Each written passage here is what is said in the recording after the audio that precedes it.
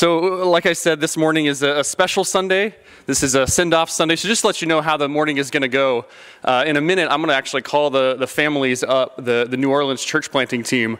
And we're just going to put them in front of you so that you, as we start this service, can see them, can start to pray for them, to see the children while they're still here, settled for a little bit longer.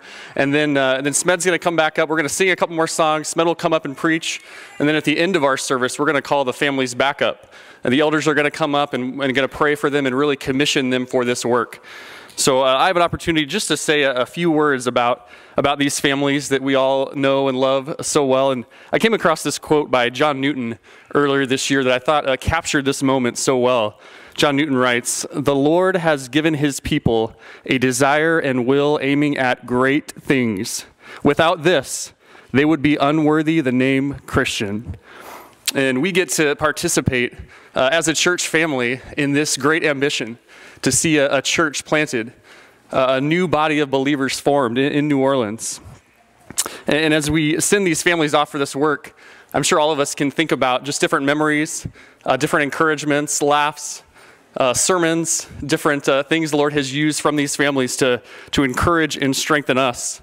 And I just want to share a few of those. For me, my friendship with Omri Miles started really on a street corner, on the corner of Mill and Fifth Avenue in downtown Tempe, with another brother, Ben Seacott, who is here as well from another local church, where we just for about 3 years, Thursday nights, got to preach the gospel, cold turkey evangelism.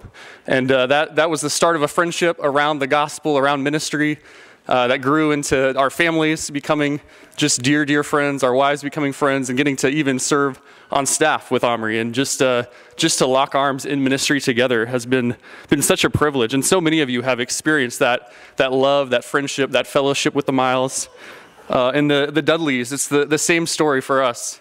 Our friendship has grown as we've served in the church. We've got to do student ministries with the Dudleys. We've got to watch them care for your junior high and high schoolers. We've got to see Nick challenge high school young men to say, I don't want to hear you just say the right words about Jesus, but to challenge them, do you actually follow Jesus? And with the Robinsons, the same story. Getting to serve side by side in the young adults ministry, watching Derek challenge young men, to be leaders. Getting to participate, we got the opportunity to host their New Orleans team meetings and watching these families pray together, sing together, watching children wild in the backyard, and just so much joy shared with these families. And the reason I tell those stories is because I think you can all resonate.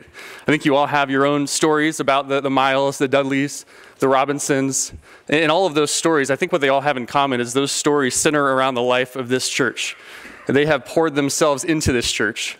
You know, all of the encouragements, all of the fun, all of the laughs, the games. I can even think about Nick Dudley being at our house till midnight on several occasions because a best of 3 series would turn into a best of 5 series, would turn into a best of 7 series because he's the most competitive man I've ever met. And but all of those things are so sweet because they've centered around this church, around God's people. Because these families, they love God's people. And they love God's people because they love Christ. And because Jesus died for the church. And so they're eager to pour themselves out for God's people. And those who are in Christ, as you know, by faith in Christ, you are part of God's family. We are a household. And we have been treated by the Miles, the Dudleys, the Robinsons, by Judy Heddens. We have been treated like family. Each of you have experienced that. To be treated like brothers and sisters in the Lord from these families. So we have an opportunity just to encourage each other with what the Lord has done through them. And what makes this time hard is actually a good thing. You know, I've heard Smed say several times, if it wasn't hard, we wouldn't be doing it right. You know, if it wasn't sad to send these people off, they would be the wrong kind of people to send. You know, the reason it's hard to send is because they have poured their life into this church. And they go to do the same thing somewhere else, to be the church, to uphold God's truth in the world with their message and by their very lives. And what's really sweet about these families in particular, as I think about Omri and Emily and Derek and Pam, the 4 of them actually came to this church as singles in their 20s. They met each other in this church. They just submitted to the teaching of this church. They poured themselves into body life. They were married in this church. They had kids in this church. Nick Dudley was saved as a high schooler. A rebel heart, hearing the preaching of the word, and just a radical transformation. Met Brittany in California, married her, and they began their life together in this church. So it is just so sweet to think about the faithfulness of God to this church through these families.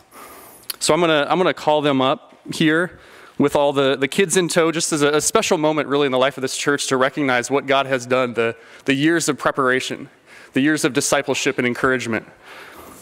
So Nick and Brittany Dudley, if you guys would come up, Zakai, Gimli, Galadriel, and they, if you don't know this, they have a baby boy due early next year. And for the parents in the room, I don't know if you've heard the story, but about a week before they had baby Galadriel, Nick texted 2 options for names.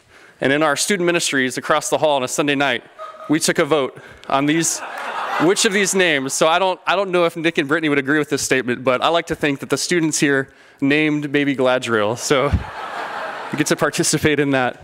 I'll call the Robinsons, if you guys would come up. Pam and Derek. Judy Heddens. Judy is Derek's mom. She's been a faithful member in this church for several years, and she will be with them in this work. Kess and Lee, Jay, Imara, Manoa, and then the Miles, Team Miles. Omri, Emily, Chloe, Obi, Jonah, Zeke, and Nash. If you guys would all come up.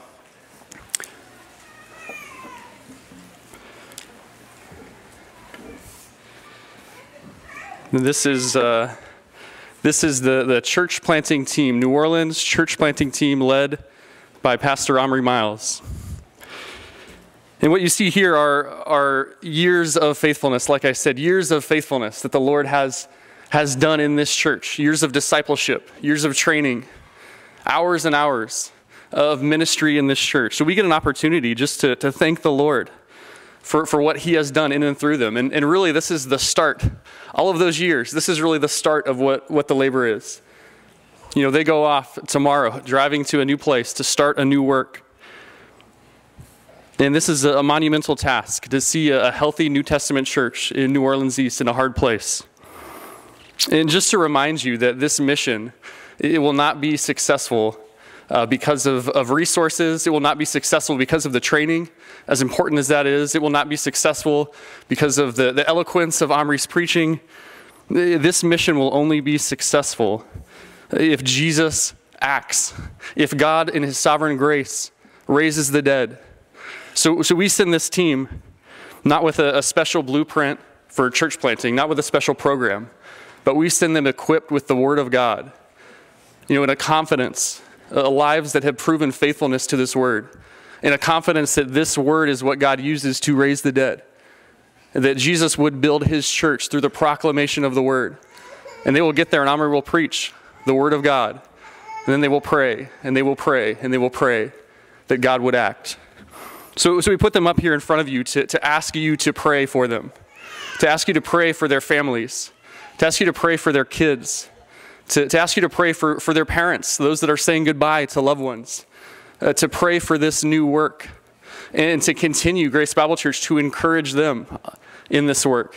You know, this is a ministry of Grace Bible Church. We get an opportunity as a church to plant, to come alongside, to see the gospel go forth, so that one day they would be a church, a healthy church that can plant other churches.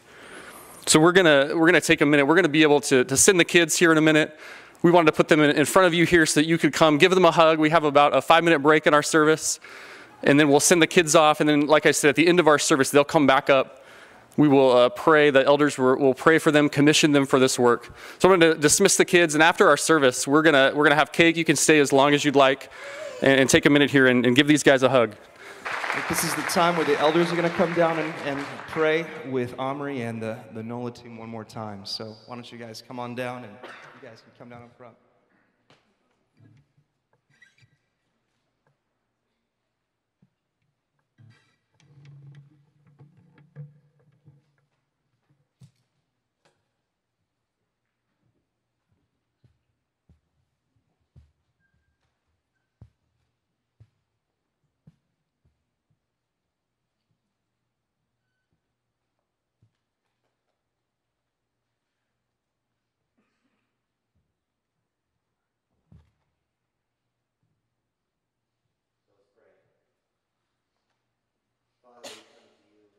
humility and gratitude. We are so grateful for this day. Your word says that you have laid out the days of our lives and the boundaries with which we live. So we know that you are sovereign, even over this event and the results of this church. Father, we pray for strength for this team, strength to take the next step each and every day.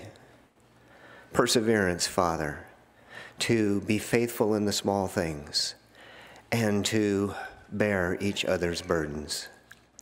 Father, we thank you, and we pray for courage for this team also, that the gospel would be proclaimed even in the darkness of New Orleans. So we praise you, Father. Thank you again for being sovereign over all of this and equipping this team well to go on to Grace Bible Church, New Orleans. Thank you. Lord, this is such a sinful, depraved world. It is cursed. This world needs the truth. This world needs the gospel. This world needs the good news. And New Orleans is no different. Lord, specifically New Orleans East, we pray for fruitful ministry. And we know that's not dependent necessarily upon these families that are going. It's dependent upon you. And so we lift up our request to you, and you already know them. Lord, we lift them up to you, and we trust you with the results. We trust you with any fruit. We trust you with the good times and with the hard times. We trust you with the relationships that are being separated now and the new relationships as they go that will be created. We trust you for the energy, the perseverance, the endurance that they need. And we know that your grace is sufficient for those things. Lord, we pray specifically for these families that they would be, and they are, beloved brothers and sisters. And we pray that they would be steadfast, immovable, always abounding in the work of the Lord, knowing that their labor is not in vain in the Lord. Lord, all these things are for your glory.